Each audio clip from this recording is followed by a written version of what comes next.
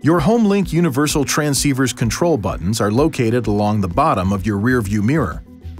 The system can consolidate the functions of various individual handheld transmitters to replace devices that operate garage doors, gates, lights, or security alarms.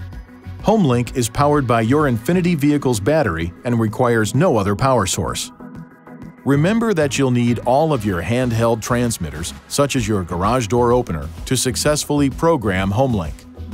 To get started, press and hold one of the HomeLink buttons for approximately 10 seconds.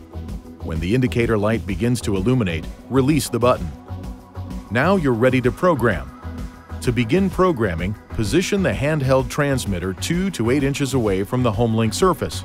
Now, press and hold the handheld transmitter button until the indicator light turns green.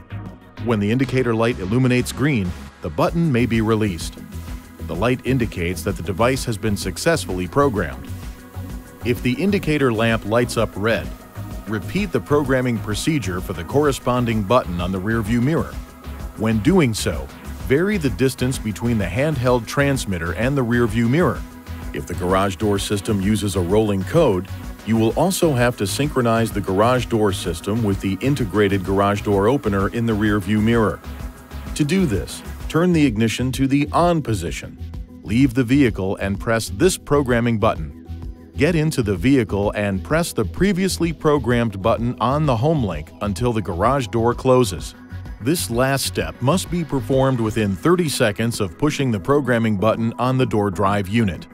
If you have any questions or are having difficulty programming your HomeLink buttons, please refer to the HomeLink website at www.homelink.com or call 1-800-355-3515.